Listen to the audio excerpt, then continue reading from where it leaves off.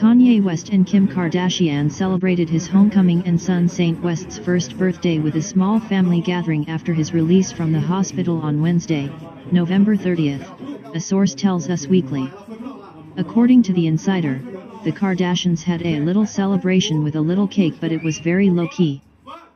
They didn't hold back on the decorations though. Khloe and Kourtney Kardashian, as well as Kylie Jenner, Snapchatted photos of dozens of star-shaped balloons floating from the ceiling on Wednesday night as they welcomed the rapper home and celebrated Saint, who turns 1 on December 5th. "Everyone is just happy he's back home and things can go back to normal," the source said of West.